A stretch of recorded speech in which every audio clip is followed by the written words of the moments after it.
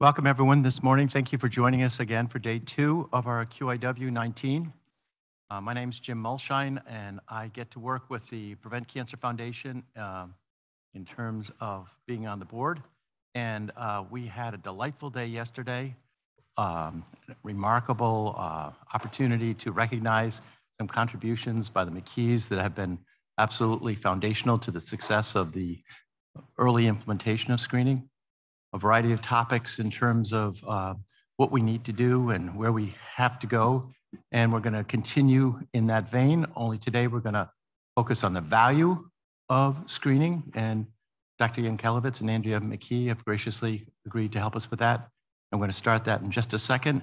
And I just want to let you know we also have a very exciting technical session that reviews the state of where we are in terms of AI development and tool development, in terms of streamlining and increasing the impact of screening. And then we're going to talk about our breakout groups to try to distill down to action plans for next year. So without further ado, I'd like to turn it over to Dr. Yankelevitz to kick off our opening session today. Thank you. Thank you, Jim. I just wanted to briefly say that I wanted to thank again the organizers for this meeting, Bo, Jody, and Jim. This is continues to be, for me at least, an exceptional meeting. You know, the diversity of disciplines that come together with passion to speak about these issues and how it's lasted for so long has just been, in my mind, pretty fantastic. And the sessions I'm about to present, the first one regarding perceptions of screening, both in patients and clinicians. What do we know? And the second one, which you'll see on health and wellness quantification. This was, again, just such an enlightening experience for me. You know, I learned so much from these meetings, and these meetings are not really about teaching so much as pushing the envelope.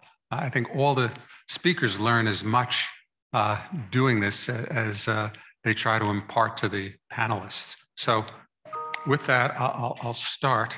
And this is, again, lung cancer screening perceptions, both in patients and clinicians. What do we know? And I think some of you heard what my feelings were yesterday regarding why I think there hasn't been penetration of screening. And I have, these are financial and research disclosures. These are the panelists for this session. I have Wendy Everett from Avalier, who I just worked on a project regarding shared decision-making, and she'll give some of her experience from that. Joelle Fati, who everybody knows with GoTo Foundation, who's personally been involved with lung cancer screening and taking care of patients. Tisa Flores, who I've recently become acquainted with from Roswell Park Comprehensive Cancer Center. Andrea and Providencia Morales, who runs the screening program out in Phoenix VA Medical Center, who all have enormous experience with lung cancer screening and interacting with patients and or participants and clinicians. This has always struck me, this slide. This came from the American College of Chest Physicians right after lung cancer screening was approved. And, you know, and to me, this has at least I have always interpreted this as one of the prime reasons why lung cancer screening has not really reached the level of penetration that I would have liked to have seen. And I just want to point out, it says, you know, this is what they say to people. And I've presented this over the years. I've been sort of howling into the wind about this topic. But here it is. They say, tell your patients about the quality of the benefits, quantify the benefits, quantify the harms. And for quantifying the benefits, again, 4 out of people who are going to die of lung cancer will die even if they are screened. Screening prevents 1 in 5 deaths from lung cancer. It's just an extraordinary statement. 4 to 5 times you're going to die. And they quantify the harms, and they talk about all the false positives. They talk about overdiagnosis, and they present it as we can't tell if a cancer, and they quantify overdiagnosis, interestingly enough, as a slow-growing cancer, and they say, can't tell whether it's slow-growing or fast-growing. No way to tell the difference. I don't know if Rick would say anything about that. And then they talk about the radiation, but the benefits probably better than the harms from the radiation. And this is what the conversation should be. And really, I don't think it's progressed much from there for many people. But this is still the overall attitude. And it just explaining it, 1 out of 5, if you were destined to die, will die. 4 to 5 times the cancer snuck through. By the way, if you believe this, the control arm for the PLCO with no screening, that was the chest x-ray, the control arm did better than 4 out of 5. You had a better survival rate than this. So in essence, if you're getting lung cancer screening, this basically says you're going to do worse than getting nothing at all, if you believe this sentence. It's just an incredible, I don't know how to say how misleading this is. I guess I've said it. And it has impact. This is the Harvard Medical blog. To keep one person from dying, 320 heavy smokers need screening, or put another way, 319 out of 320 will not benefit. This doesn't sound like something I'm going to run up to and say, I want to sign me up. It just doesn't have that appeal to me. And it has impact. This is the former chief medical officer from the American Cancer Society. I'm committed to telling people the truth and letting people decide for themselves. This is Otis Brawley, but added, if he were a candidate for screening, don't think I would do it. How much more of or lack of an endorsement do you get than that? And again, it just had enormous impact. This was shown to me to look at this by Mary Ellen Geiger, who's a medical physicist, esteemed medical physicist. But even in her world, she knew about this. She said, take a look at this. This is the implementation of proceedings of a workshop from the Health Policy Forum, a National Cancer Policy Forum. And this was from the CMS. This is the basis for that. This is what they said, how they decided. The MedCAC concluded there was low confidence. We all were aware of that. And instead, they specified a number of other criteria, and my slide is covered. But ultimately, for Medicare, I can read it there. Instead, we have a number of specific criteria for coverage, probably more than our typical coverage decisions. For example, Medicare patients need to participate in counseling and shared decision-making. It's straight away. We have shared decision-making because we don't think there's a real advantage. It's borderline. That was the message that was out there. And here's the rub. Here's where I've always felt.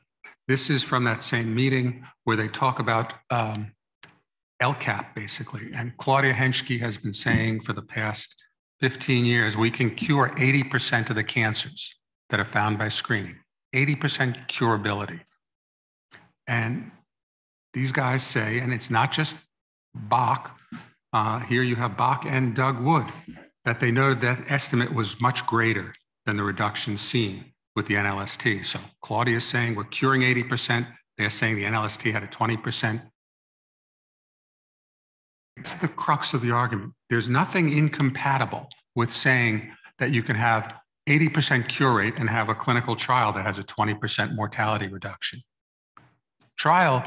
Those clinical trials don't reflect the cure rate, what's really important. Those trials reflect the parameters of the trial, the number of rounds of screening and the length of follow-up. So that Claudia said there's an 80% cure rate is not incompatible with a clinical trial having a result. And that's where the rub is.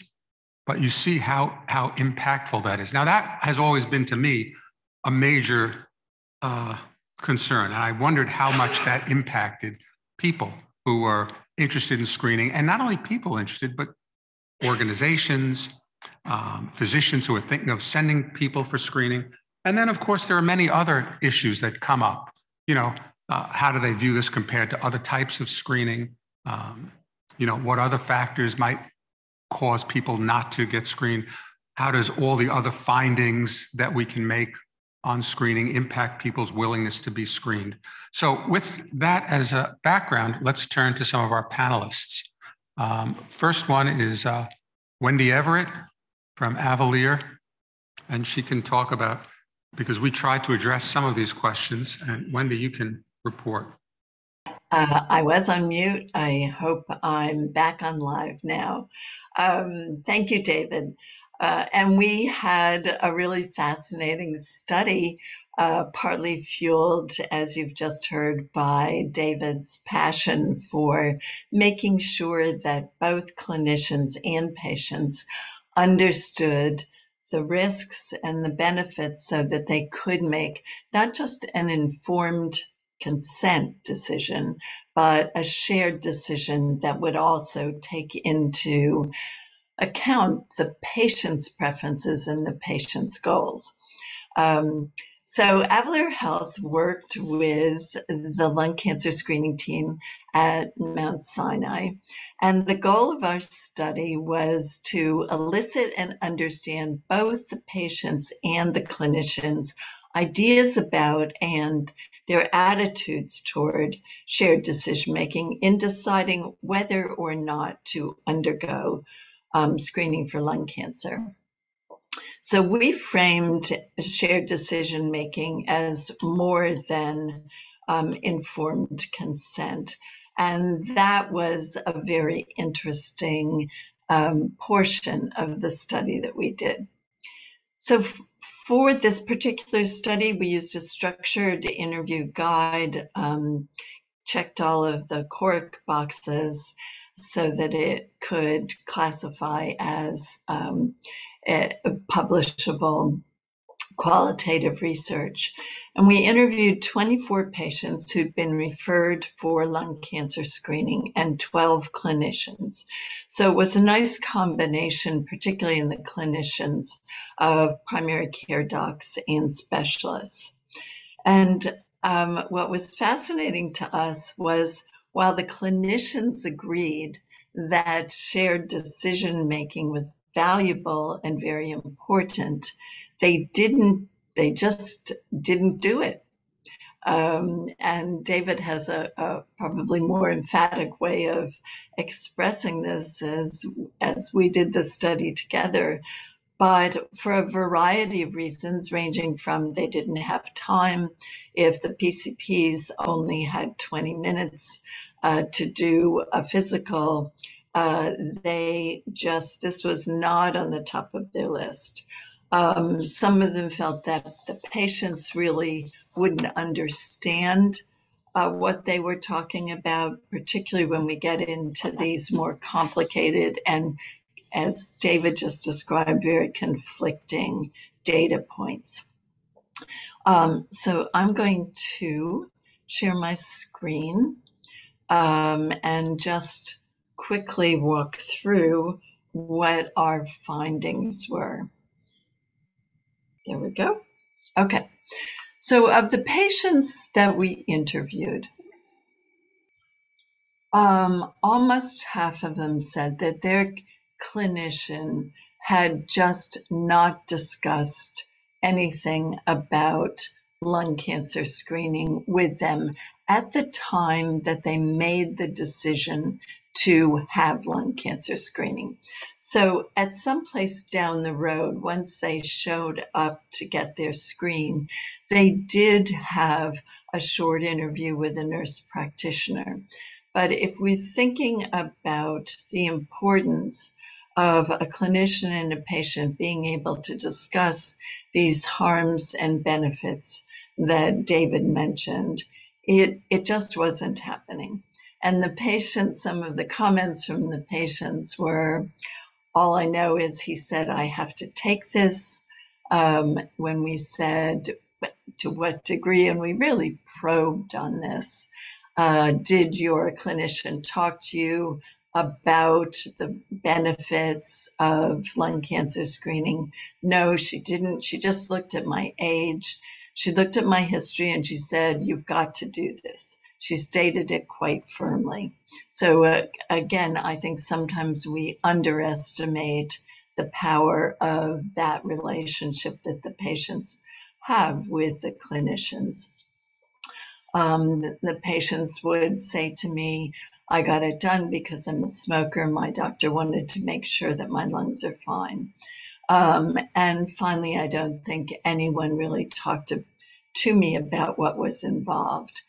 So what was really interesting was that essentially the patient said, I got a lung cancer screening because my doctor told me to. I trust my doctor. He or she said I should do this. I didn't ask any questions. I wasn't given any information, but I did it.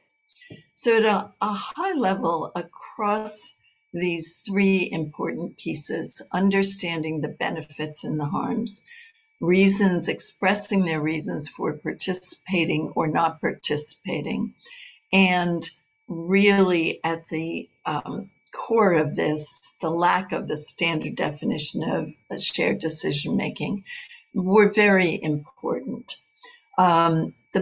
If we go quickly to the benefits and the harms, both patients and clinicians understood those benefits and those harms.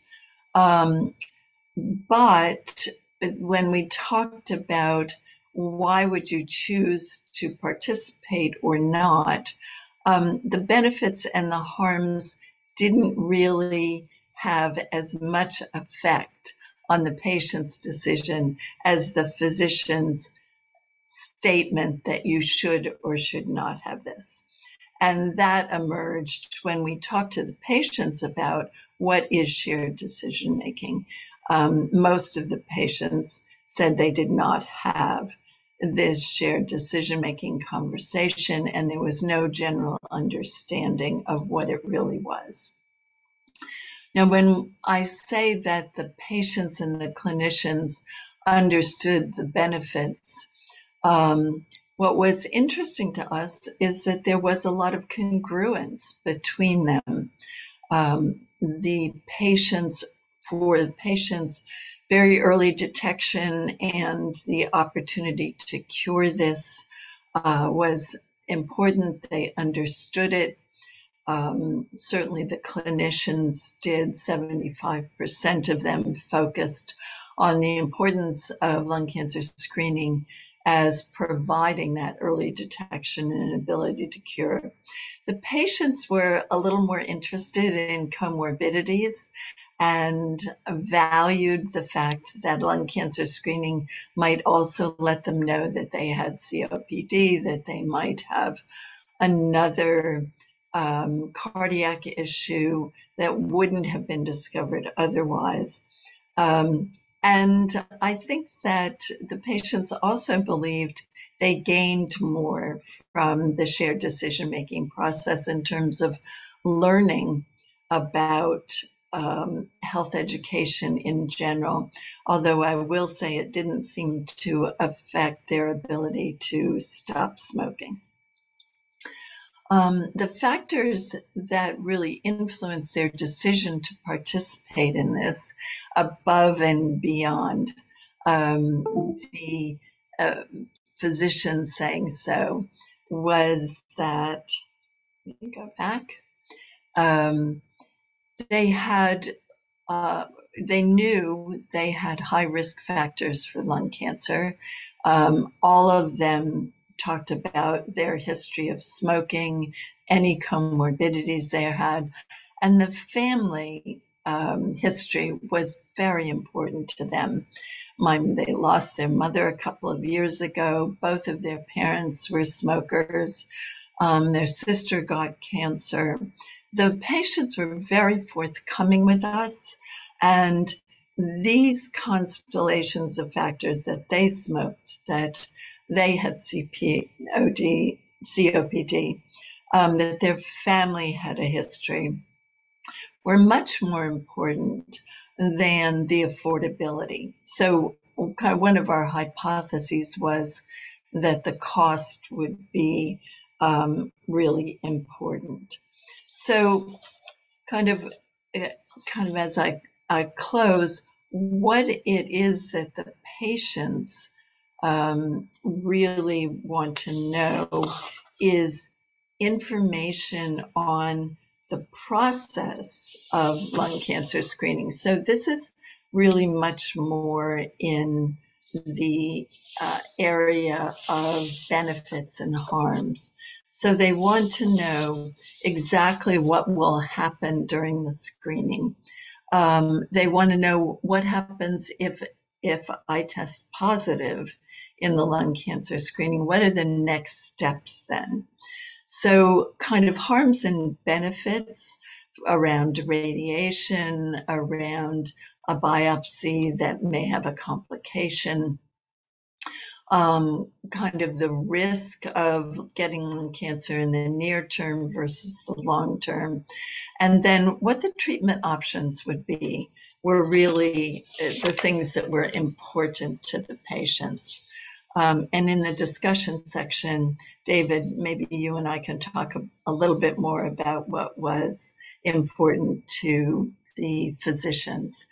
But our takeaway from this, what we really learned, is that when we presented the patients with the numbers that David went through in the introduction, kind of this 1 out of 5, 20%, 80%, every single patient but one said, even if those numbers were correct and 4 out of 5 people would die, they would still go ahead and have the screening. And they would have it because when I probed, they believed that whatever was learned would contribute to science. And if they had been a smoker and they potentially had lung cancer and they could contribute to science, they wanted to do so. So we discovered this rather dramatic disconnect between the clinicians doing almost no shared decision making or having no shared decision making discussions with their patients. And at the same time, their patients, when presented with this information, wanted to go ahead with the test because of this altruistic reason. So let me stop there just with that very short summary of our 2.5-year study. And David, thank you for this opportunity to present our results and turn it back to you. Thank you, Wendy. Okay, the next speaker or panelist is Joelle Fati. Joelle, do you have any comments to make at this point? I have a lot of comments. I want to give some background, a little bit of context here. So some people know where I've been in my career and some people don't. But 25 years ago, when I became a nurse practitioner, I started working in internal medicine. And I worked in IM for the upwards of a decade. And then I went into specialty care. And that's when I entered the thoracic oncology world. And, you know, in 2010, started a tobacco-related diseases and lung cancer screening program. And that was really foundationally based on the way I designed it was really kind of from a primary care perspective. And I'm also trained as a tobacco treatment specialist. And this unique program had fully integrated tobacco cessation services. But again, it was really kind of framed within the primary care lens. And I have since taken a full-time job at Go2 and have stepped away from thoracic oncology, and I'm back in the IM world. And it's been fascinating to be a mystery shopper, given my background and now being back in a very busy internal medicine practice. And so, you know, it's really interesting to hear Dr. Everett's results from this study, to be back on the front lines of clinical healthcare and being reminded of what reality is on the front lines of primary care, and somewhat being a mystery shopper in that setting, you know, coming from the perspective I have in the screening world. You know, in preparation for our time today, I went out and kind of looked at the literature again to really kind of revisit what I thought I already knew about reality. And if you go back and really kind of look at the literature in terms of primary care perceptions and what they know and what they don't know, it's a lot of the same stuff that we've known for the last decade and a half, since lung cancer screening really kind of hit prime time. One of the things that really kind of bubbled up for me in the literature was the fact that presence of comorbidities influences decisions by primary care providers around whether or not they offer lung cancer screening or if they're compelled to have that shared decision-making conversation with patients. I will say that the areas that I think there's a paucity of attention in our field that we need to pay attention to based on my experience as a primary care provider is that we're not paying enough attention to healthcare delivery and current reality, pragmatic issues around what primary care providers are faced with and how we're going to effectively insert lung cancer screening in that setting. And it's interesting, and I'm kind of bouncing around here, but some of the common themes out there is that if primary care providers have awareness about the guidelines and they've been educated on how to perform shared decision-making, they do it. There's a correlation. And there was an interesting study by Volce at Morehouse in Atlanta in the School of Medicine, where they actually went and looked at a really large database of patients who were eligible for screening based on their EHR, and they had a 45% uptake of lung cancer screening. But this, and so that's so much higher than what we know is going on collectively across the country. But that health system has a real emphasis on educating and providing shared decision-making time for their providers. So I think there's something to learn there, because reality is that our healthcare delivery systems are not positioning primary care providers to do this work. I must tell you, my first week on the job, re-entering IM, the upwards of 10 patients an hour. It's insanity. It's absolute insanity. And working in a large provider office where there's 10 of us at any given time sharing a space. And my first week on the job, I had someone who qualified for screening, and I walked in the provider office and said, "Hey, can someone, share with me what the workflow is here? How do I get someone lung cancer screening?" And the reception was terrible. And one person turned around at me and looked at me and said, "Oh, you don't want to do that." And I thought, oh my goodness, this is reality. This is what we're faced with. It's a burden, but it's fascinating. And I'll close with my comments thus far with what Dr. Everett just presented. The harms, benefits, the treatment options, the info on lung cancer, risk of lung cancer in the near term, info on process and next steps. All of these things are no different than what I do for colorectal cancer screening, for prostate cancer screening, for mammogram. These are all exactly the same things that I have a duty and I do converse with my patients about for all of these other things. And so I'll close my comments right now to this, which is, unfortunately, in my humble opinion, by calling out shared decision-making in the lung cancer screening process, we have done ourselves a disservice, because it's really no different than what we should and are doing. But because we've called it out, for some reason, it's created this burden in our health systems and in our providers' minds. Anyway, I just, we have so much more work to do.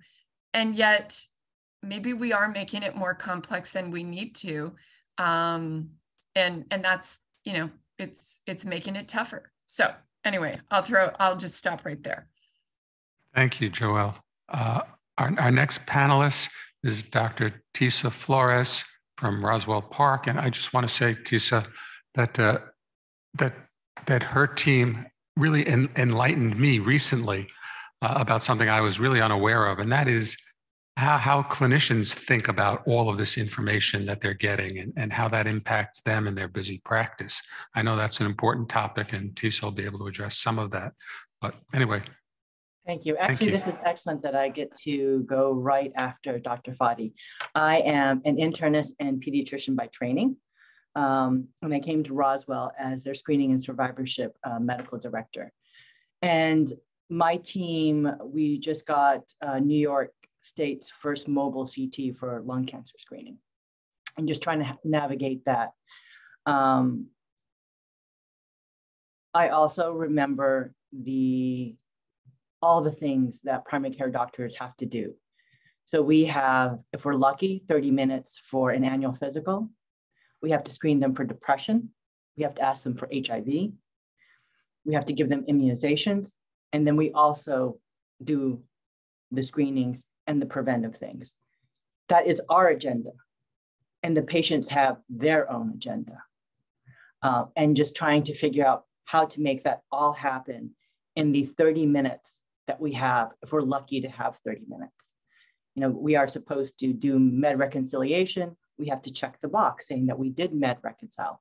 There are many things on the primary care doctor's plates that may put lung cancer screening on the lower end. There's this big push for colorectal. We all want to get to 80%. You know, New York is doing, I think we're at 60%. So we are already ahead of the bar, but we don't have sort of a threshold to get us there. We have, the primary care doctors have incentives to make sure that their patients get mammograms, pap smears, colorectal cancer screening. Is that what we need to do to get us to lung cancer screening? I'm not saying that's what we need to do. I mean, ultimately it comes down to is that we need the time to talk to our patients, to talk about why we should get this test and what these tests mean, right? I am aggressive at lung cancer screening just because of the patient population I serve. I have found several lung cancer screenings and breast cancers. And I have many cancer survivors decline the testing because they don't want to do another test. They don't want to know if there's another cancer. And they just don't want to have to do more screening, more appointments.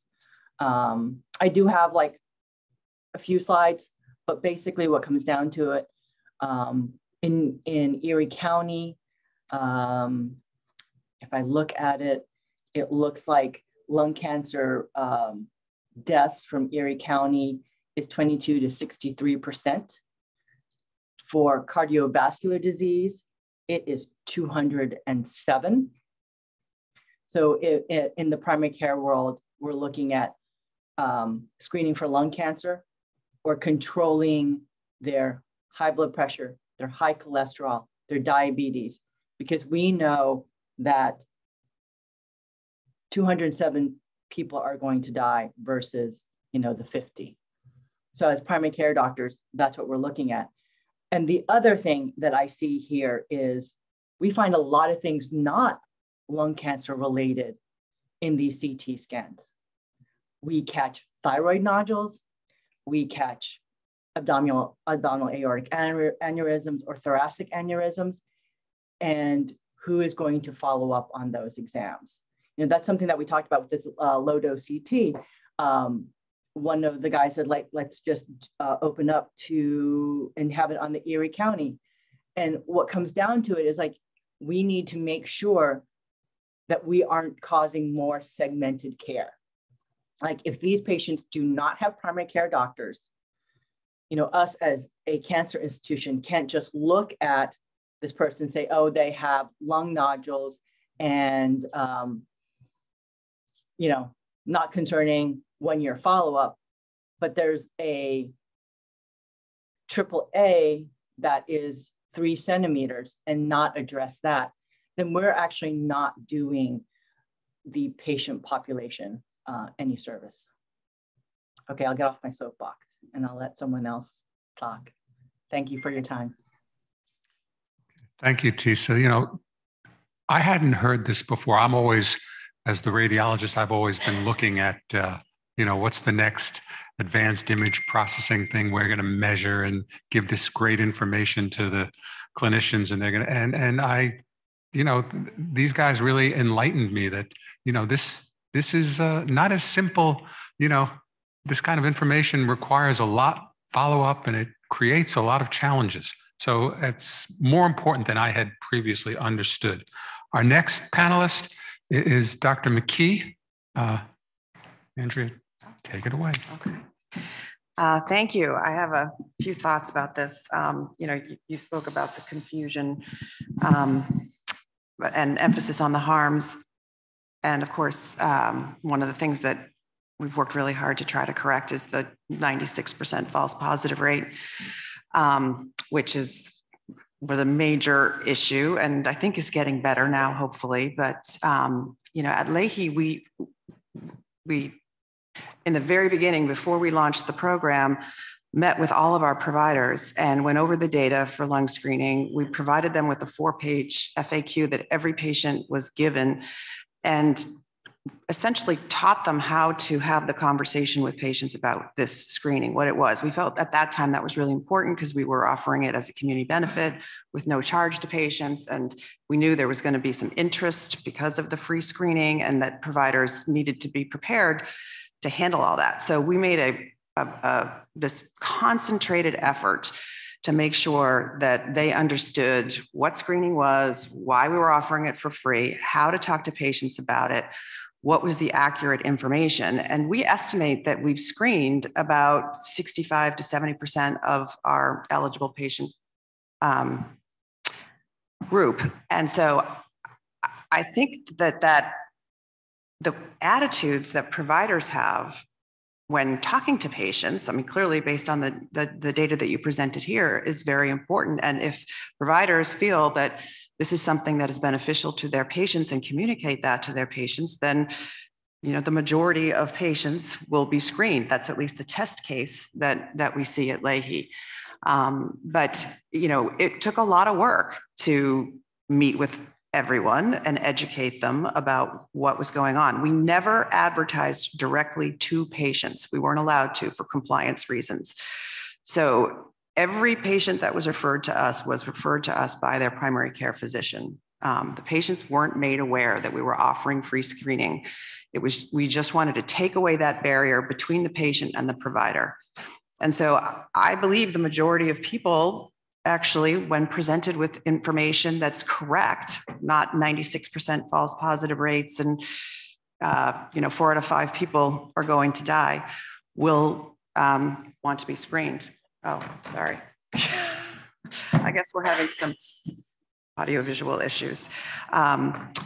I recall one time, we continue to meet with providers because new providers obviously come and old providers go. And so we have to continue to offer grand rounds and educate patients. And a couple of years into the program, I was giving an update and doing grand rounds. And one of our pulmonologists, who is very influential and involved with screening, but is also very involved with some of his organizations that shall not be named, got up and at the end said that there was this 96% false positive rate. And as much as I did not want to, take that on with this provider, because he's very well respected in the community and screening, I just couldn't let that go. I just couldn't let that stay. So I had to say, no, actually, this is incorrect. And, the false positive rate for screening is really less than 10% in the initial round, and it goes down to 5% thereafter, which is comparable, if not better, to what we see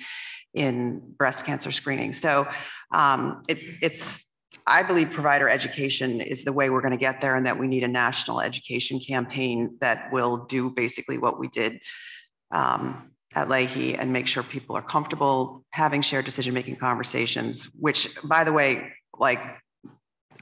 some doctors don't really understand that. Some doctors and I, who have been practicing for a long time, are much more used to telling their patients what to do and not having this conversation. So even just that concept really had to be taught to people. Thank you. Thank you, Andrea. lot to learn from the way they've run their program or ran their program up at Leahy. They have one of the most successful in terms of enrolling eligible patients or participants. Yeah, I just want to say this week we've screened over 10,000 patients and we've performed 25,000 scans. So it's a pretty active program. Yeah, and the proportion of people you've reached that are eligible is very impressive. So there's a lot to learn from the approach that they've taken in terms of reaching out. Our next panelist is Providencia Morales. I'm not used to calling her Providencia because she's more affectionately known as Pee-wee. But Pee-wee's at Phoenix VA, and they have a really fascinating screening program where they reach out to patients. They use the pull method where they find who's eligible, potentially eligible, and then they contact those people directly to get them in rather than waiting for physicians. So it's a wonderful approach. And this way that gives them a lot of control in terms of, volumes of patients and who they reach out to. So Pee-wee, you can share some of your thoughts.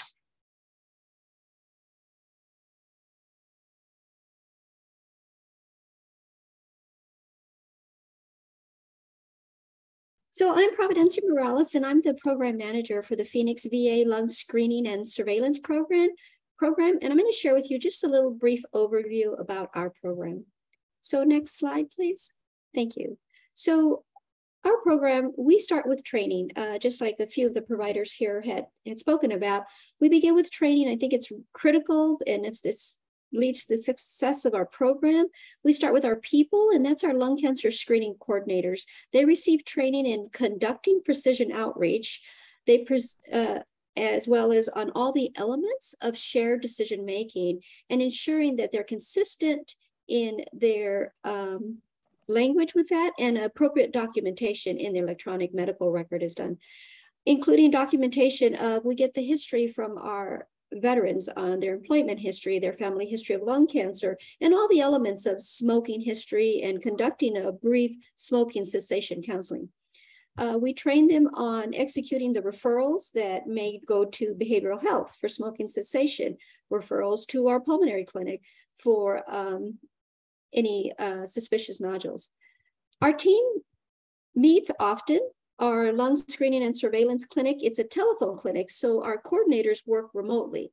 We have a weekly Teams huddle where we discuss things such as, are they struggling getting results back timely? Maybe there's some cases they want to discuss and they want to bring forward to our case reviews.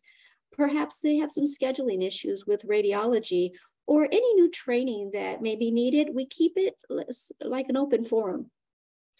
We provide our training on resources that are available to us for the program, as well as training our research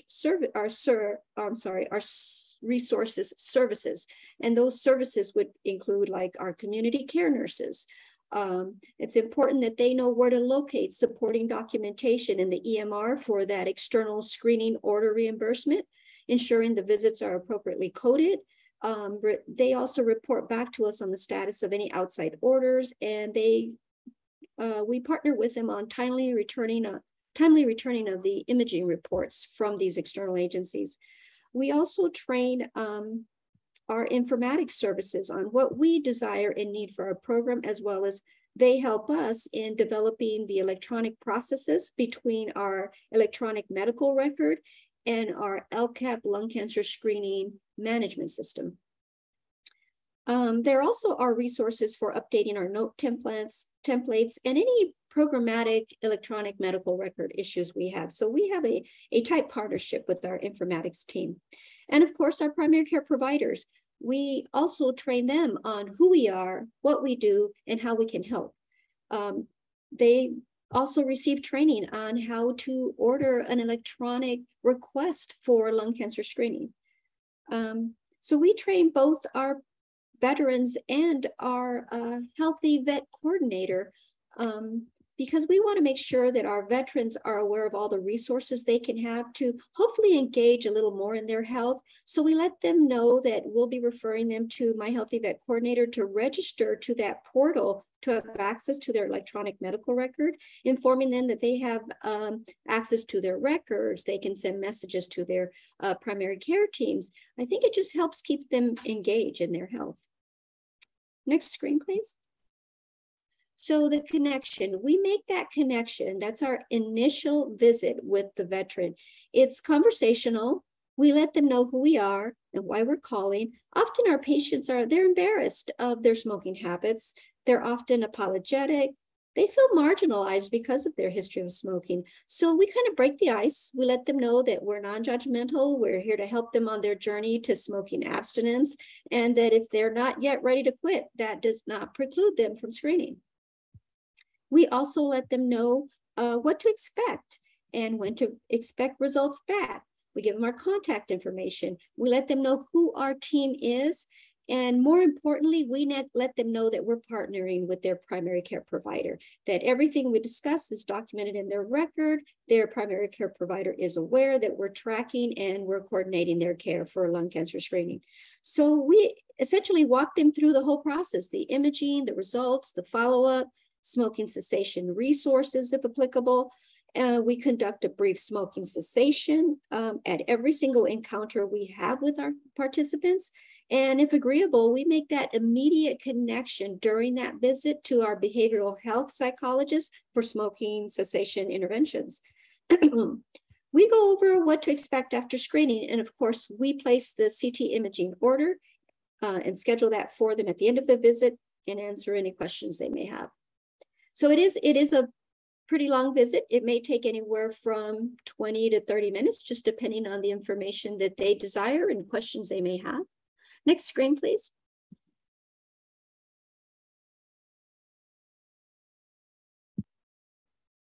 So the voice of the veterans. Our coordinators are nurses and they're trained on active listening. Everyone has a story. Our patients have their own beliefs, their own values, and we respect their choices and their decisions. So we encourage smoking cessation at each encounter, and we educate them on the best way to reduce their risk of developing lung cancer is quitting. And we know that they'll have relapses and that smoking cessation, it is a journey. So we let them know that we have resources, that they're available through our team when they're ready to quit. Next screen, please. So the retention. So we have about a 71% retention adherence at the second and third year rounds. We started screening robustly about 2018. And we attribute that to building a relationship of caring and trust at the initial visit. We let our patients know they will receive a call post-imaging from the coordinator with results, not a letter, and we try to get back to them about a week after imaging. I think it's also important to let them know screening's not diagnostic and it's not urgent. Help them to reduce some anxiety. We also let them know at the initial visit that if we have no prior comparator image, the first image of their lung, it's like a new landscape to us, not to be alarmed if we ask them to come back for a short 3 or 6 month follow-up. And at the result visits, we not only provide results of the screening within the lungs, but we again ask them about their smoking status. And if they're still smoking, provide them again brief smoking cessation counseling. We strongly encourage at this follow-up visit the abstinence and encourage them to we can encourage them to see behavioral health for counseling and the importance of coming back for annual screening.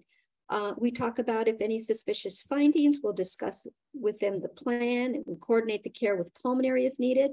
We notify them also of any other findings such as emphysema, their cardiac calcium score. We may go over diet, exercise, and if they're on a statin, we encourage them to keep taking it as prescribed. So we discuss next imaging and the time frame for the next imaging and schedule their follow-up appointment at that time. Next slide, please. So it does take a team.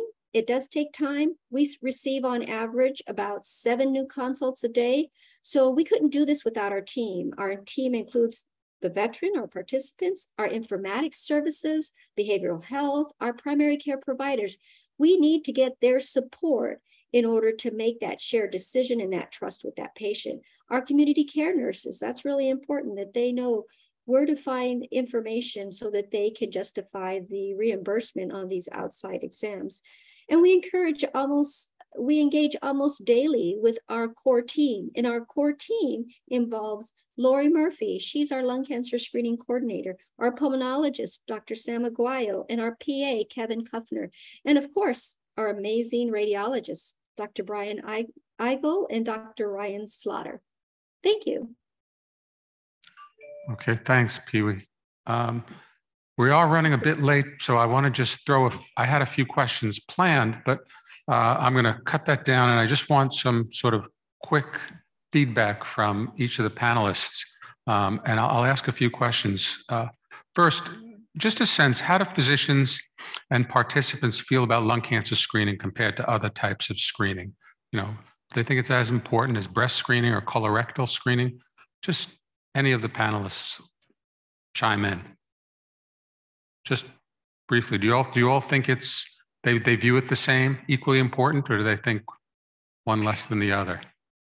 Yeah, I think what we found, David, in our study was that the physicians found it kind of 50-50. It was as important as colonoscopies or mammographies, whereas the patients thought it was more important. They kind of wandered off occasionally into the fact that it was less invasive and a little bit easier to do, particularly as compared to a colonoscopy. But the patients thought it was more important than the physicians did. Hi, this is Providencia. Initially, when we started with the program, lung cancer screening was fairly new. And there were many more questions than we're hearing now. I think there's more information out there in the public. Patients are much more comfortable. And now they see that, it is similar to the other preventative screenings, and they're more likely to agree to participate. They don't have as many questions as I recall them having in the past when it was much more new to them and to our providers. Andrea. Is this working out? Yeah, I just want to make the comment that I think that implementation is a local phenomenon. And so it really depends on how lung screening was implemented in your area. So if physicians are educated and know the actual facts about lung screening, then their attitudes are very different to somewhere where they're hearing all of this misinformation. So locally is where we have to act to implement. Okay, Joelle or Tisa, do you want to make a comment? Yeah, sure. I would just say that at the end of the day, I think primary care providers, if you look at the literature, they definitely see lung cancer screening as just as important as the other screenings. I would say on a local level, they don't feel like they have the tools in place to manage all the thoracic and extrathoracic findings. So I think really focusing on how we build our systems to support them in that. And they don't always know, they feel uneasy about how to interpret the actual results, like the coronary artery calcium scoring. And so that's a whole nother conversation for today or another day. But I think it's important to understand that if we give it to them on a silver platter, if we iron out, as Dr. McKee says, on the back end implementation, and just give them a pragmatic workflow, they're more likely to adopt it. Lisa, before you answer, I just wanted to say my next question was going to be related to all those additional findings and whether that's viewed as a benefit or a harm, by the clinician. So fold in your answer to how it's viewed about screening, other screenings, and also whether there's value to all the other information that we're giving and how the clinicians and participants view that. You made me take a big sigh. Recently, we just did this. We did a lung cancer screening on a cancer survivor, and we found a thyroid nodule, which then made us do the thyroid ultrasound, which was then questionable. And then we got the thyroid biopsy, and it was just hyperplastic. Yes, cancer screening is definitely something that we should be aggressively going after. It's just as important as cervical, mammogram, colon. I think the extra thing when we find the incidentalomas, the thyroids, the adrenal nodules, the triple A's, I think it's important that if another entity is getting this imaging, that is actually relayed back to the primary care doctor. I think one of the hardest things, especially since I'm no longer in the primary care role, we'll order stuff and we'll fax it, or they can go on, but we have something called Healthy Link where the primary care doctor can take a look at the imaging. But since the primary care doctor did not order it, we cannot assume that they will follow it because they weren't the ordering physician. And that worries me about all the Roswell included, having this mobile CT scanning people. We're going to find these other things. How are we going to communicate to their primary care doctor that this needs to be followed up? I do a lot of calling my colleagues because I have a lot of people's cell phones in my cell phone, but that cannot work for everyone. And let's go back to the patient. I think the patients are asking more for lung cancer screening because not just in the last decade, it was a death sentence, right? People would get lung cancer and then they'd be dead in a year, right? And now you hear more people living from their lung cancer. And so patients also have a different perception of lung cancer and, can we survive it? But we will need, as a medical community, we will need to figure out how to help the primary care providers with nodule management, but all the other things, because, for a long time, they were like, don't look at carotid arteries. And, what happens if we see calcifications? Exactly like Dr. Fahy said, we comment that they have severe calcifications, then what? I hope that they are on a statin, aspirin, and see their cardiologist, but what happens if they're in a place in rural America that doesn't have a cardiologist? And who needs to own that then? Mm-hmm. Thanks for your time. Okay, I think this session is really out of time. So I think I'm just going to wrap it up. Rowena, was there any burning questions from the audience? No. Okay, so then let's call it a day. Thank you all the participants for this enlightening session, and great, we'll move on. Great. Okay, the next session is the intersection of health and wellness quantification and early disease management. I just want to start this session by making a very brief comment.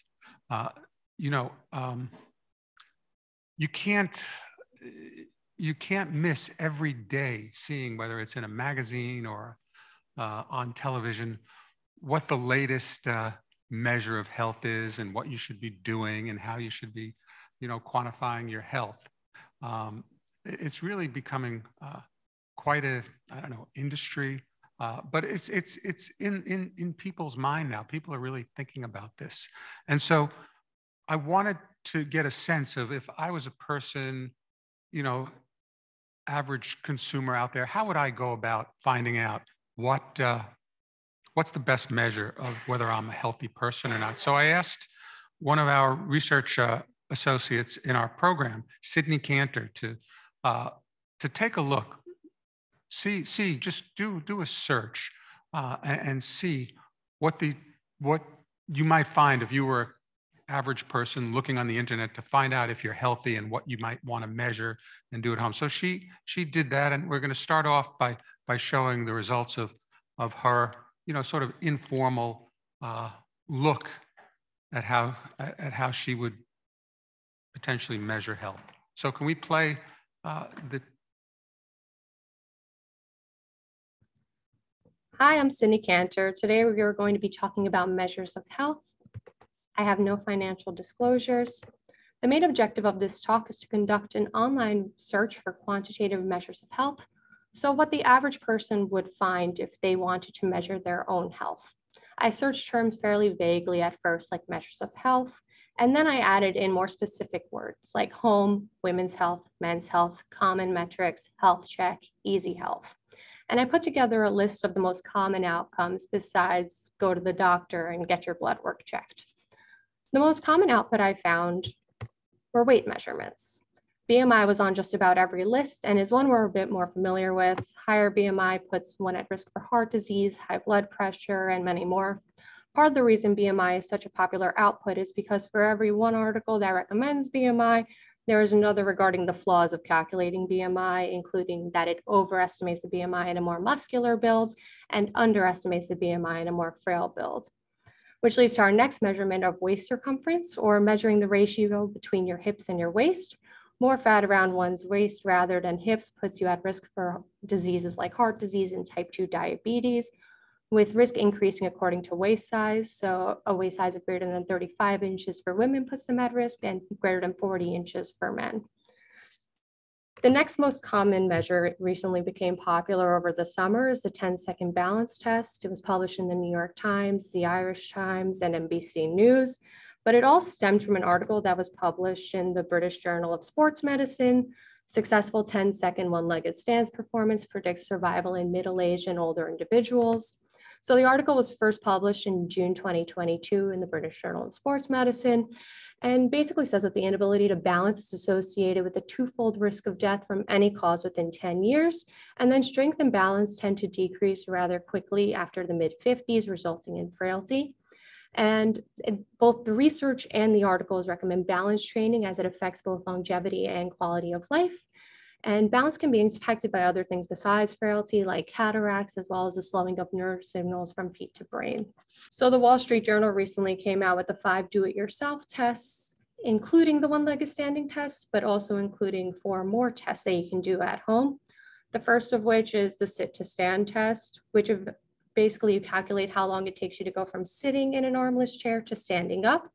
It evaluates lower extremity strength and long-term health, and calculates the average time per age category, how quickly you should be able to do that.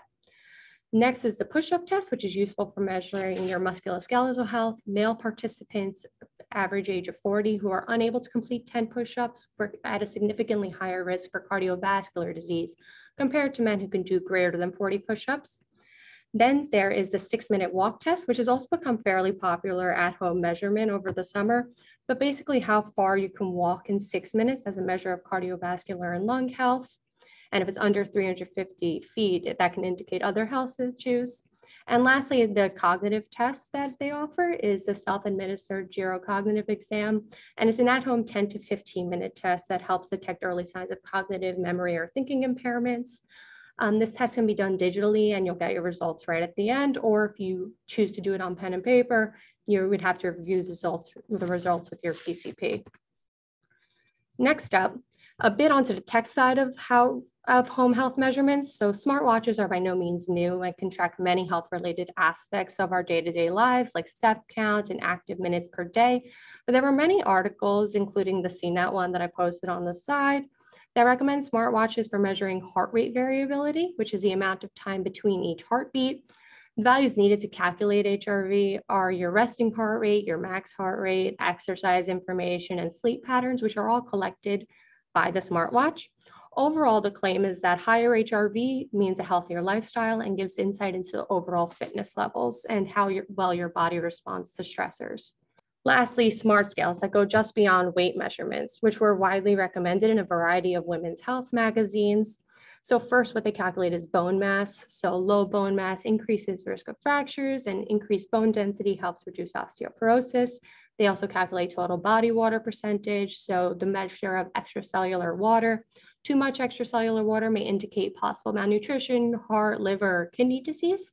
They also measure body fat percentage, so lower percentage of body fat is indicative of better health, while a higher percentage puts one at greater risk for cardiovascular disease, as we discussed earlier. And lastly, they calculate muscle mass. So higher muscle mass increases metabolic rate, prevents falls, and can protect against developing diabetes. So next steps. We're going to see in our panels how technology and imaging measure similar health indicators, including overall fitness, frailty, body measurements, and body composition. Thank you. And yeah, my slides are up. So I just have to say that I had a lot of fun preparing this session. This was really interesting to me. You know, what stimulated it all was, you know, all of the other information we can get out of these low-dose CT scans of the chest, you know, and we're really talking about measuring muscle mass and quality of muscle and fat distributions and how that impacts overall health. And we realize that there's a lot of ways of doing this. And so we wanted to know, you know, what we could do on a general health basis. And since I have no shame, I had a lot of fun preparing this. That's all I'll say about that. These are my financial and research disclosures again. Here are panel members for this talk, and it's really, somebody's ringing. Okay. We have Mirza Faisal Beg, who's the Chief Executive Officer of Veroni Health Analytics. We have Susan Freed, who's over at Mount Sinai in the Obesity and Metabolism Institute, who's really an expert on fat metabolism. And Raj Serene, who's the CEO of Staiku, which you'll hear more about. And I'll just show a few slides. You know, you can't go to a scale. This is obviously a hypothetical person, but you can see that, you know, it's not just, when you go to a scale, you don't just get weight anymore. You get BMI, body fat, entire fat, skeletal muscle, subcutaneous, visceral fat, body water, muscle mass, et cetera. And then what these scales do is they allow you to not only see, you know, what that number is, but where you are in terms of, you know, what a range is for health or not health. I mean, it's the amount of information out there and the ability to quantify it. Here, the type of, you know, visceral fat, where people fit, you know, is it good, high, low, et cetera. So this kind of quantitative information is there, and I think it motivates people. Now, how accurate this is and all that, we'll hear a little bit more about. This is just your typical bathroom scale. This is something new. This you'll hear more about. I don't want to steal thunder from Staiku, but this is obviously the idealized male physique.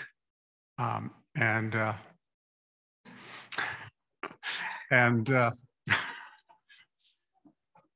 you know, you can see the kinds of measures that it can make. And I won't go into too much, but I spoke to clinicians who use this now in there, and this is in an office that's zero radiation, and how useful it is. And the old adage of an image is, a picture is worth 1,000 words. I can't tell you how much they said this is so impactful for patients who can't believe that this is them, that this is what they look like. And it motivates them to want to get in shape, lose weight, you know, that they find that this is an incredible motivator, more than any other tool. And I said, what else do you use? What other things do you use to measure health? And it's the usual blood tests, but that this kind of test and this approach. Now, we have this ability also with lung cancer screening. Every time we do a CT scan, we potentially can produce complementary. This offers, you know, sort of a surface area look at what people have, but, you know, you can combine this with some of the impedance techniques that you get for muscle mass, et cetera. And you really learn a lot. And here also, the idea of being able to take, you know, certain values that you get from this test and compare it to a general population or different populations, this stuff is really valuable. And I think it is highly motivating for people to use. Anyway, so with that, I'll turn to our panelists. First is Faisal.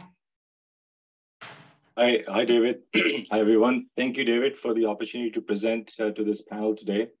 I'm really excited and delighted to be here from Vancouver, Canada. Let me start sharing my screen. So here's my screen. I hope people can see it. Just out of the way. And here are my slides. I'm going to present these slides. So my talk is on AI-based automation.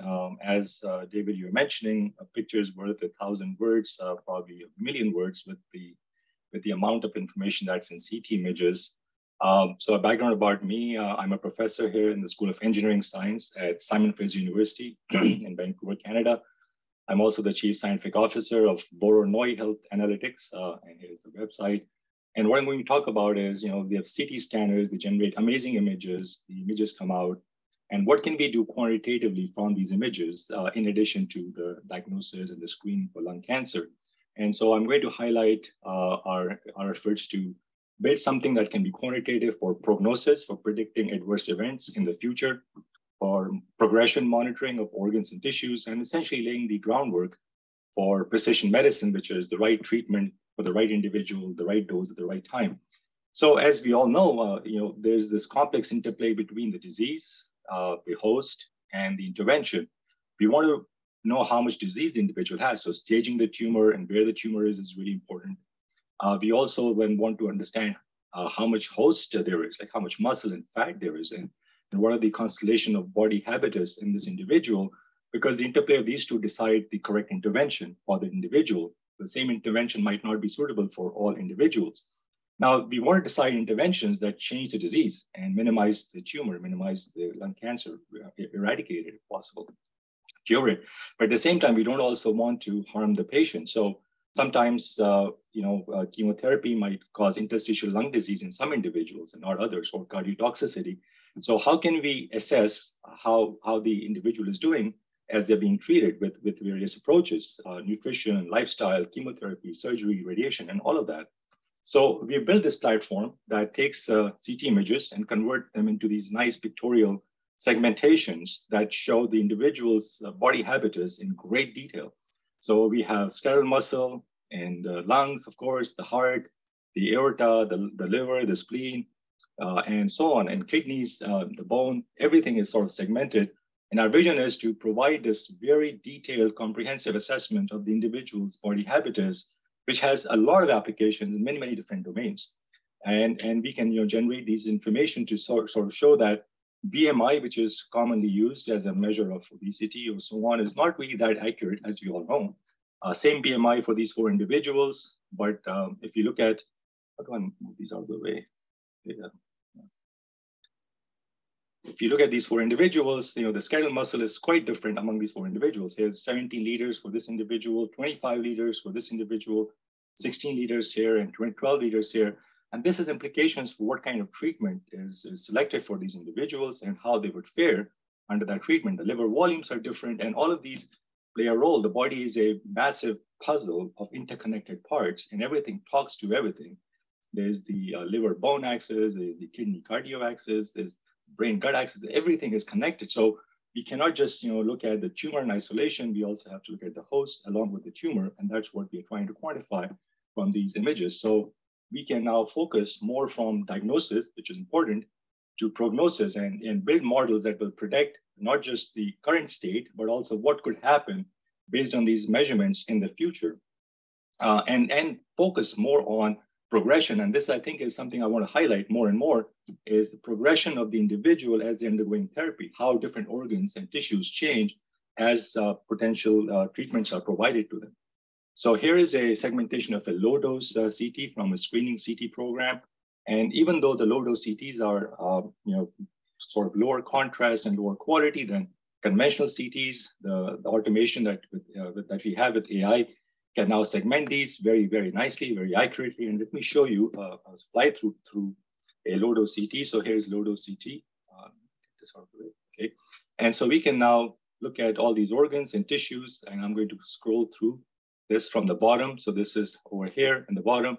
And as I scroll through this CT, and as we go up from the bottom to the top, We can sort of see the kidneys here, the spleen, the liver, the visceral adipose tissue, the subcutaneous in blue over here, the skeletal muscle, the bones, the aorta, and so much information is present that has massive ramifications and many, many different application areas. The lungs, of course, and as you come into the heart, you can see the epicardial fat in green, the pericardial fat in blue.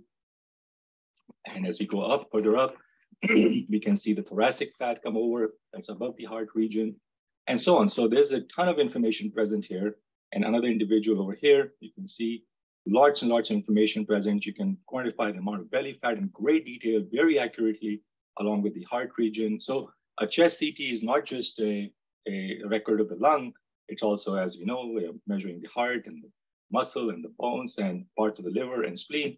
And if we add a few more inches, we can get the whole kidneys and the pancreas as well. So a lot of information in these images that we can quantify. So what can we do with this? So what can we do with this is, I think the crown jewel of body composition is within patient longitudinal assessment. And so here's one individual. This is the baseline, 3 months, 6 months, 1 year, 2 years. And we wanted to show a case study of what is possible with these kinds of CT images-based measurements. So we can segment these images automatically. Now, this is a lot of work. It just cannot be done by a human reader, or because it would take on the order of many, many weeks for this kind of segmentation to be done by humans. Whereas with AI running on your desktop or laptop, it will be done in 5 or 10 minutes. So what can we derive from these images? Well, here is percentage change in volume from baseline. So the baseline is 0%, and these different tissues we automatically can measure are plotted over time. So this is 3 months, 6 months, 1 year, 2 years. So in this individual, skeletal muscle is increasing in volume, and then it decreases, a little bit of 20% increase. The liver is decreasing in volume over time, and then the left kidney and the right kidney are decreasing in volume. The spleen decreases in volume first and then increases. And why is that the case? On the heart region, epicardial fat and pericardial fat are both increasing in volume, but not monotonously. They increase and then they decrease and then they increase. Subcutaneous adipose tissue, visceral adipose tissue increase, and abdominal aortic calcium increases. So a lot of information that can be harvested.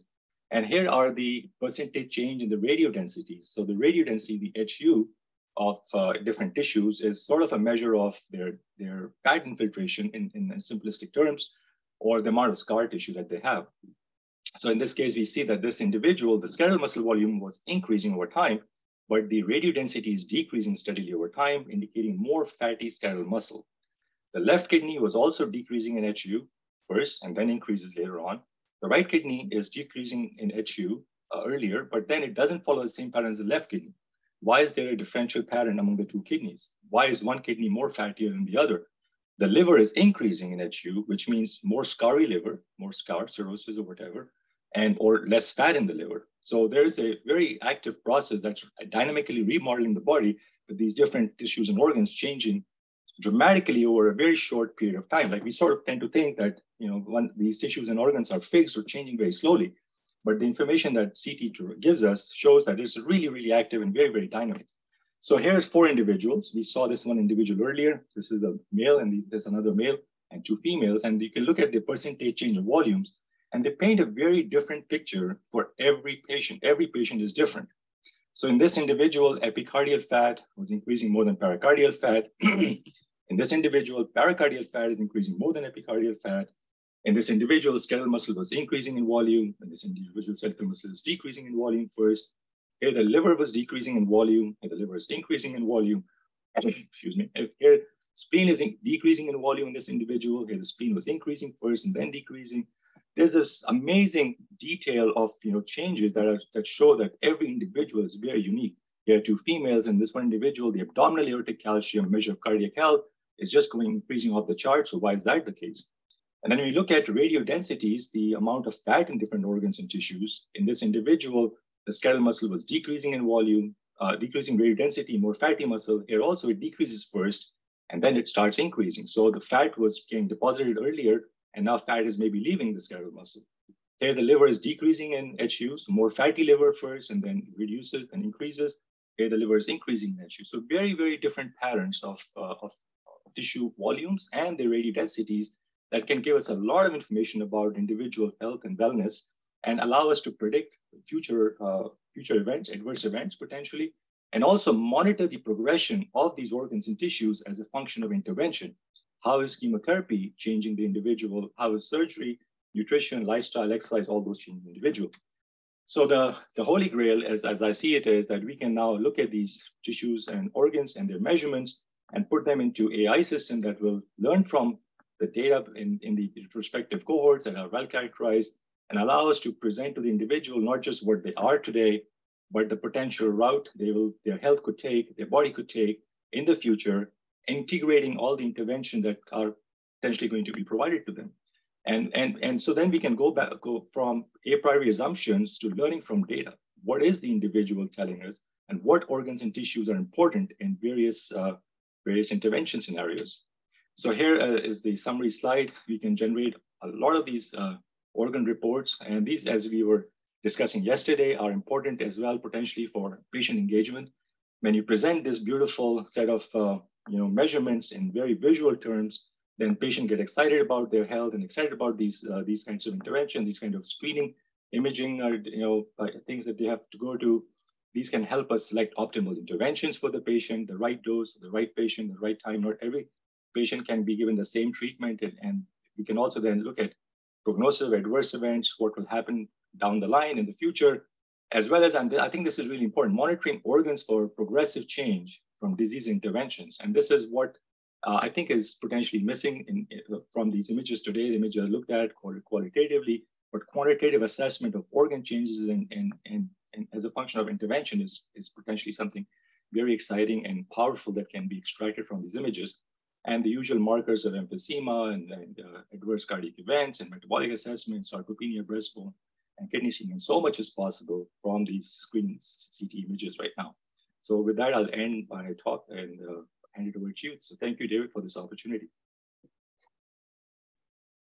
Our next panelist is Dr. Susan Freed from Mount Sinai.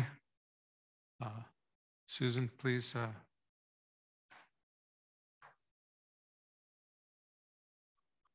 Thank you, David, and I really appreciate the very good introduction of the previous speaker to our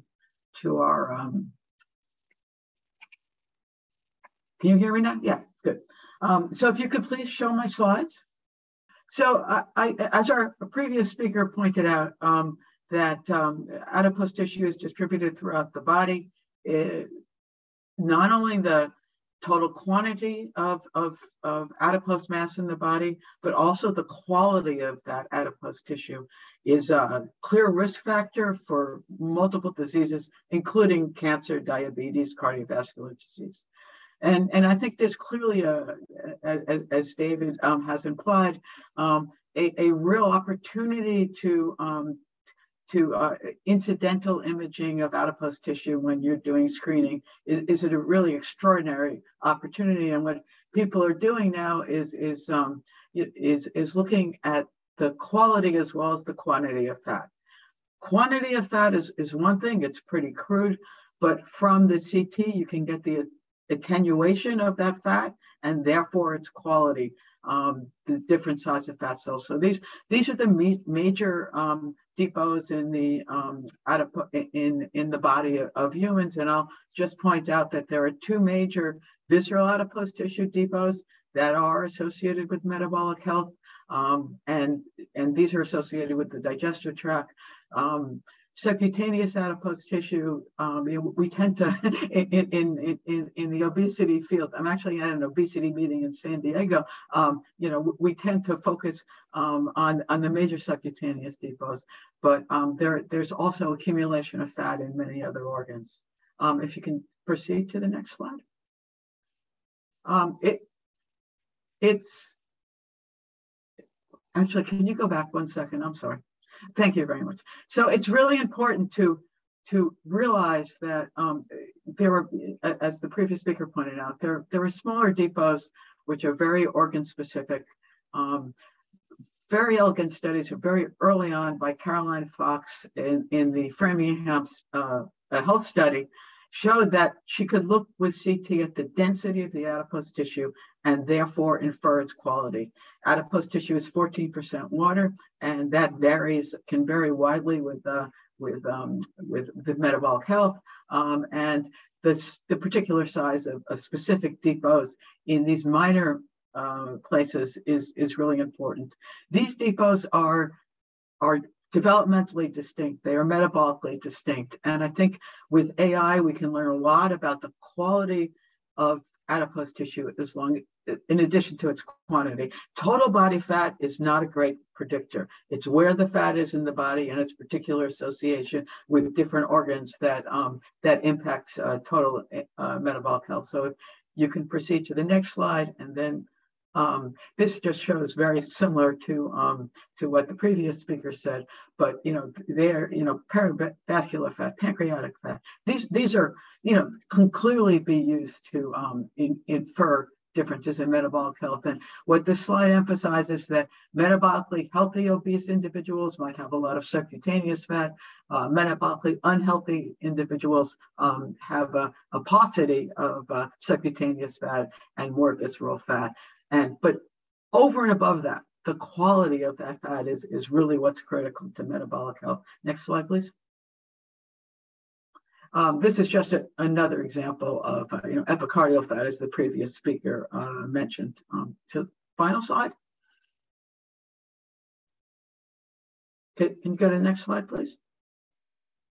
So you're not going to get this in a lung cancer screening, but this is just a DEXA that shows a very important aspect of fat distribution and obesity to some extent, but it's largely independent of obesity.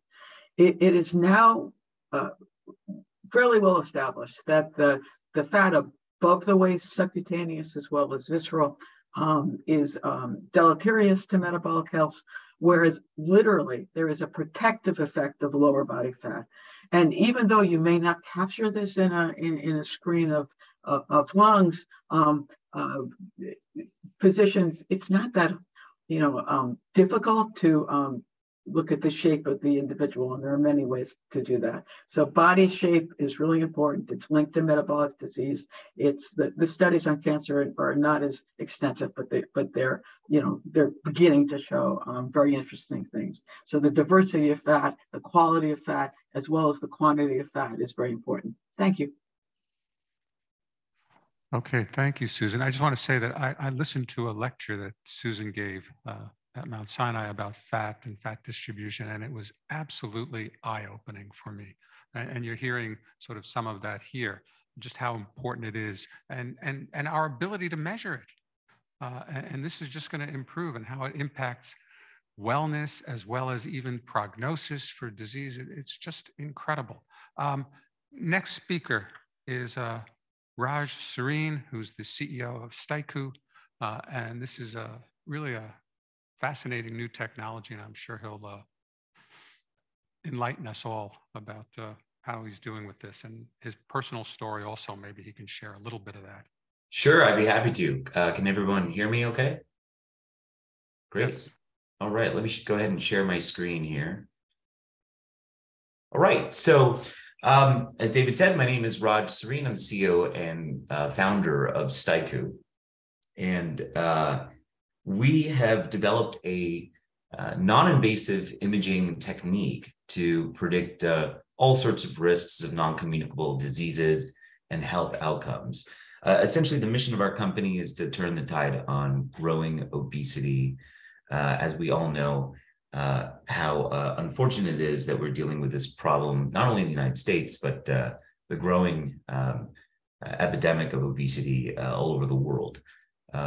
And so what we really focus on are a few different problems, and I'll get to that in a moment here. But first, a little bit about our company. So let's see here. Again, I am the CEO and founder, but I have a senior leadership team which spans all sorts of different disciplines, mainly just talking about myself here. My background, as David alluded to, is in physics and space sciences. I spent many years actually as an astronomer in the early part of my career. And I was fortunate at that time, while working at NASA and then later on doing research funded by NASA and NSF, I was fortunate to acquire a lot of skills around image acquisition, image analysis, around various different techniques and different parts of the spectrum. Fast forward many years later, when I became an entrepreneur, it turned out one of those skill sets ended up being helpful in designing what essentially is called a body scanner, or in the literature, as they call it, a 3D optical imager. I was initially designing this for the clothing industry. And so, like a lot of inventions, it ended up being accidental that I discovered its impact in healthcare. And so I'll spare you the long story. But after years of building the startup in the clothing space and failing to find good product market fit, we ended up doing a lot of market research and business development in the gym space. And then later on, that turned into not only the gym space, but physical therapists, nutritionists, hospitals, and primary care. And then today, we have over 1,500 locations in the, mainly in North America, but globally. We're in 50 different countries. And I'll talk a little bit about what our solution entails.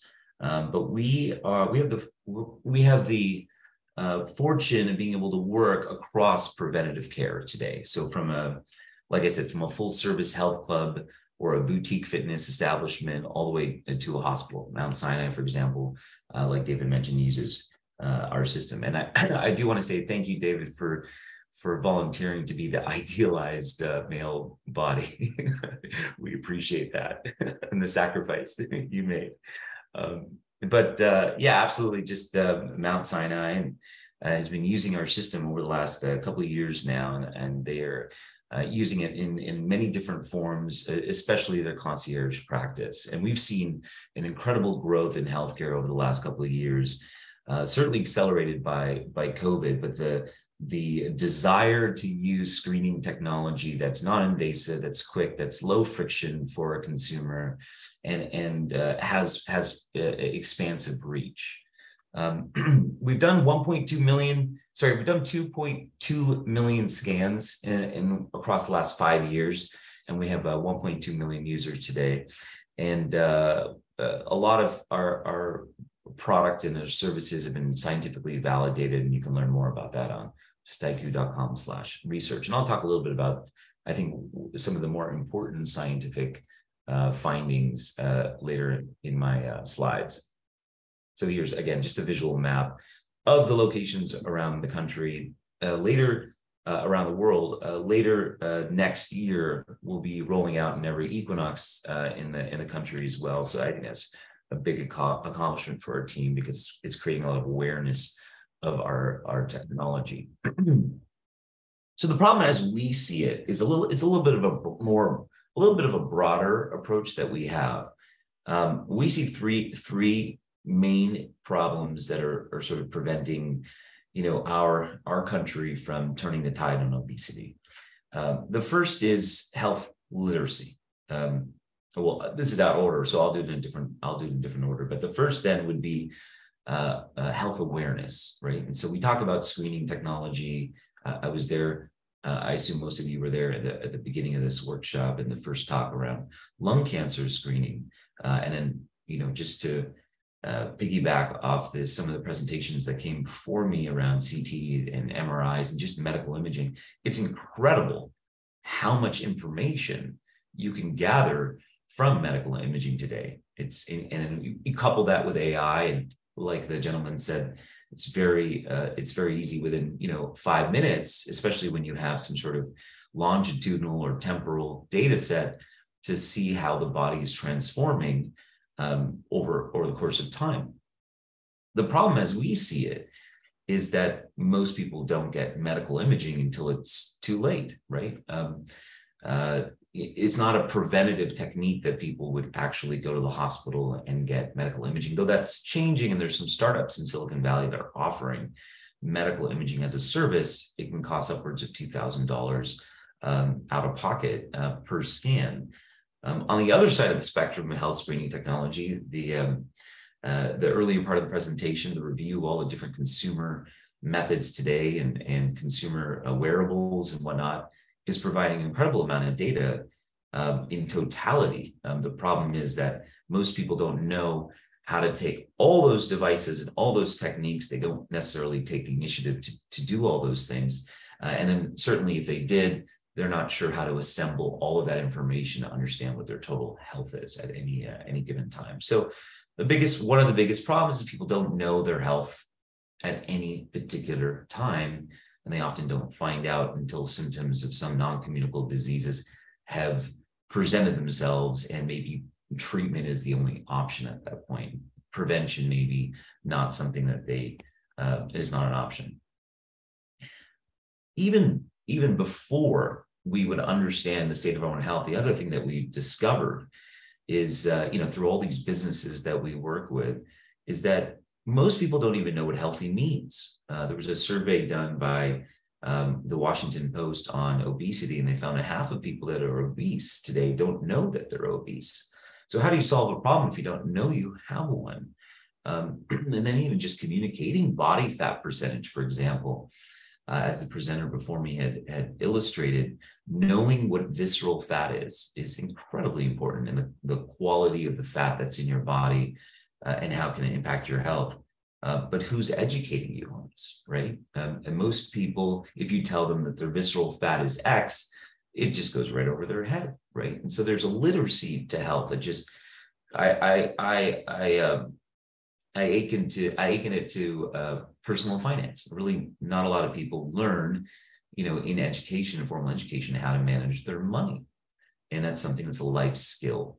And in many ways, understanding your health, right, and how to diagnose an issue or how to screen for an issue really has become a life skill that is ultimately a privilege based on where you grow up in this country, right? So that's a massive issue. And the last but not least, even if you know the state of your own health, right, and you know what healthy means, right, changing behavior is incredibly hard, right? Lifestyle modification is very hard. And who's responsible for lifestyle modification, right? We talked about primary care and visits. I mean, you're lucky if somebody goes to a primary care physician once a year and gets a physical done. And in those 30 minutes, I'm not sure that the physician has the time, nor does the physician necessarily have the training to really talk about their lifestyle and suggest how to modify it. So those are the gaps that we found in the healthcare space that we think that we can help fill, and we're filling to some degree. So the way we do it is we've discovered that an infrared sensor, which is non-invasive, near infrared, no different than the infrared light that's coming from the sun or the infrared light coming from your remote control, has the ability to map out the surface of the body, the shell of the body. And so by doing so, you get these really rich anthropometrics that nobody has really ever accumulated at scale, right? We all know the waist circumference in the literature, how important the waist circumference is and how it can be so predictive of health outcomes. But it does require some manipulation of a measuring tape, which unfortunately is not widely done and is not widely done accurately. But when you do capture the shell or the surface of the body, you can take not only the waist circumference, but you can take an infinite number of circumferences around the body. And you can take surface areas, you can take volumes. Ultimately, what we saw around CT and MRI scans and DEXA around medical imaging and the internals of a body, what we often say is the surface of your body is in somewhat a map of what's going on inside, although it's not a rich or nearly as rich or detailed as a medical imaging device. We know that subcutaneous fat under the skin, if you accumulate too much, will cause the body to expand. And we know that it'll expand in certain areas based on your age and your gender. So we're able to see the extent and the influence of high body fat percentage, essentially, and use that to predict certain health outcomes. We have an enterprise software as well that physicians will use in order to analyze this data and the biometrics And the biometrics are pretty expansive, as you saw in David's report. They span circumferences, surface areas, volumes, but also full body composition, visceral fat, subcutaneous fat. Can't get further in terms of the quality just yet. I know there's a lot of great science out there.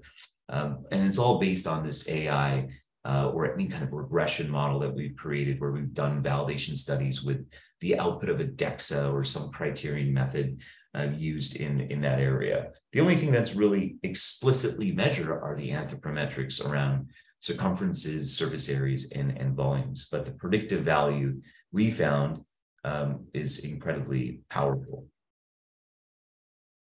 So now, one of the things that we recently did was a study, an industry report, and we wanted to kind of determine, because we can measure change, and this is ultimately one of the most important parts of our value proposition.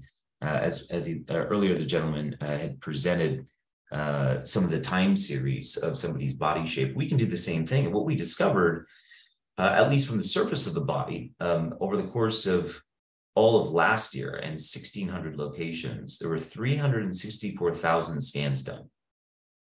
And almost 500,000 pounds were lost as measured by our device. We also have a rotating weight scale, and that's how we take the 3D scan. They spin around. It takes 35 seconds to do the test. They have to wear some sort of form-fitting clothing. We also capture their weight beyond their, their circumferences and areas. But what we discovered is that the people that had gotten scanned, there was a total inch loss in the mid-torso across 3 different waist circumferences of 250,000 inches. And so for this, we know from the literature, losing inches, losing weight does correlate with better health outcomes. So this is, this sort of technique is being used across, like I said, 1,600 locations. And what we are essentially getting is a real-time clinical trial of all of these different businesses, right, and their products and services, whether it's a nutritionist's meal plan, or it's a physical therapist and their physical therapy program for a particular patient, or whether it's a personal trainer and the fitness program that they created, or it's a medical weight loss program, right, administered by a physician. We're essentially able to judge the efficacy of all these programs at scale as people use the technology. And now we're using this data to build all sorts of business intelligence tools to help these businesses iterate on their products and services. For example, to help the physician test out a medical weight loss drug and get a real-time estimate of how well it's performing. Some of the important studies that I think I wanted to highlight here in my talk, and then I'll wrap up. Number one is we've been validated as a tool to predict full body composition with about 98% accuracy. And I encourage you to read this paper by Bennett al. That's on stike.com/research. And that forms really the basis for a lot of what we do as far as health outcomes.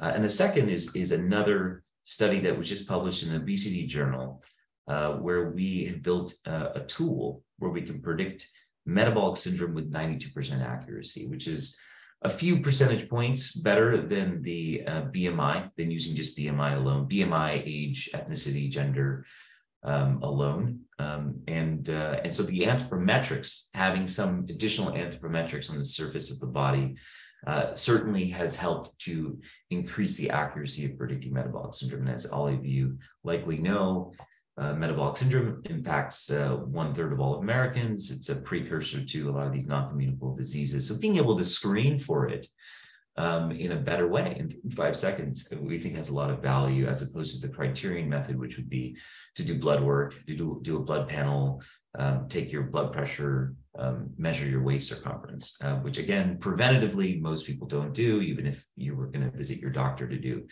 a physical in 30 minutes, it's not likely you'd get that information without another visit to go get it blood work done anyhow. So this is something we're going to be releasing as a tool in our software sometime next year. And we think it's going to be very powerful, because we're going to get a sense of the vector of this particular syndrome across across the country and across lots of different countries in the globe. So I'd like to end here with just a visual of the scan. Let's see if I can, I'm going to try to do this really quick here. I have a nice example here that I thought I'd show you all. And let's see. Right, there we go. So this is an example progress report. I think it'd be nice to show you a little bit about what the data looks like. And I do want to point out that visually, when people see themselves in a before and after, like David mentioned, very motivating. And like he mentioned, a picture's worth 1,000 words. That was, again, not something that was our intent, but we discovered accidentally that number one, when people see their shape, it almost resets their expectations of their own health. It turns out people very much judge their own health with how they look, but they don't usually have a good idea of how they really look. And I think we're sort of trained biologically to present the best version of ourselves to others and ourselves. And so this is the first objective 3D view that people have, and it's disappointing to everyone, even if they're in fantastic shape. People tend to look at flaws in their body, and it's not meant, obviously, to shame somebody or to, make them feel disappointed, but it starts the conversation in a preventative care setting around, where people think place. I think, well, Raj, that's a good place. We've got to, I think you hit the high notes. So we're going to take some, I'm going to provide some questions to the panelists. Thank you so much. That was really a wonderful presentation. I wanted to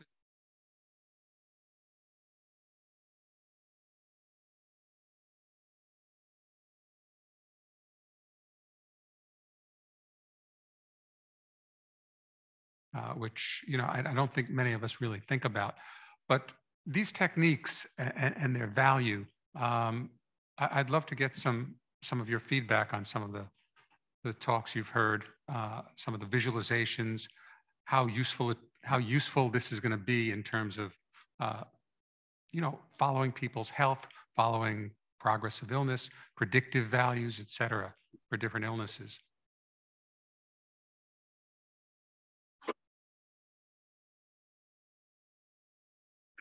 I could just comment that body shape is a much more important, likely a much more important predictor. And there are subtleties that it appears that with AI and certainly with the technology that Raj talked about, that can capture body shape.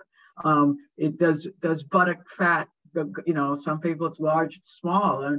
And if you look at the person and you just measure their waist and their hip, you'll get a ratio, but that's not as good as getting the actual shape. Some people will have a large buttock, some people will have larger thighs, some people will have larger abdomens, and that might be subcutaneous or visceral fat. And, using AI and additionally looking at when you're looking at CTs, the size and the fibrosis in the adipose tissue is what determines metabolic health. And being able to get that granularity, which you can do with AI.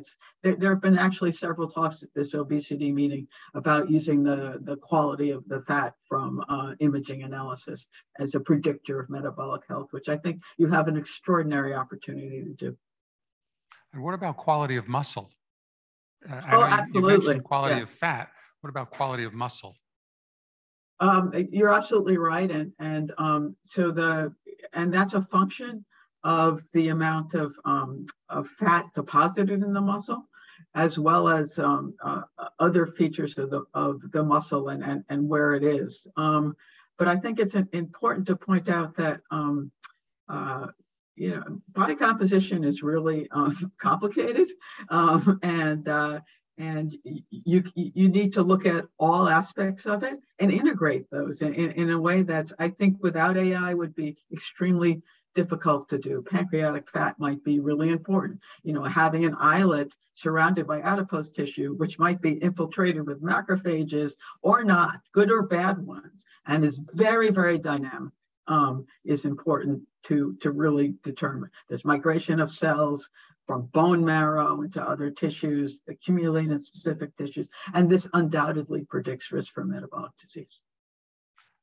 You know, I had a conversation with one of our senior clinicians over at Mount Sinai who uses this STIKU, and he was telling me that he talks about metabolic syndrome with all the patients that he gets. He's become very good at predicting who has it, who's unaware of it.